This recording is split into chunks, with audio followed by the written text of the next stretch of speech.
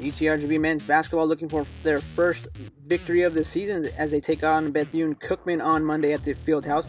Nick Dixon getting the ball from Moe McDonald, knocks down the three, and then Moe McDonald with a three of his own. He made 4 3-pointers on the night, and then fast break the other way. Dan Kimasa with the layup and in. The offense was rolling for UTRGV. And then back to Dixon at the top of the key, nails the tough 3-pointer.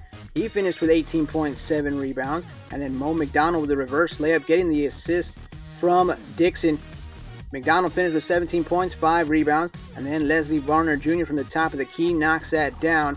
And how about some Jordan Jackson as he gets into the lane with the finger roll. He finished with 13.6 rebounds. And then to top it off, it was Mike Hoffman with a 3 of his own, and he nails it. And UTRGV goes on to win 92-74.